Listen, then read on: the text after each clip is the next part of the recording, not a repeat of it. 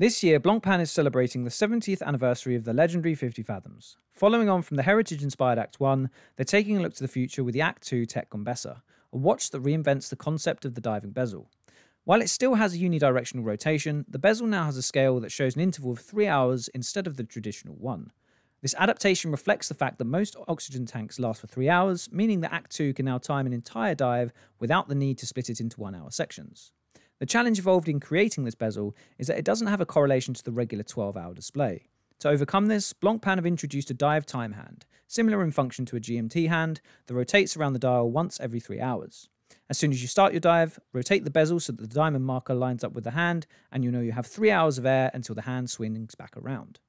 It's all contained within a 47mm grade 23 titanium case, which houses the 13P8 automatic movement with impressive 5-day power reserve, and it comes priced at £24,700.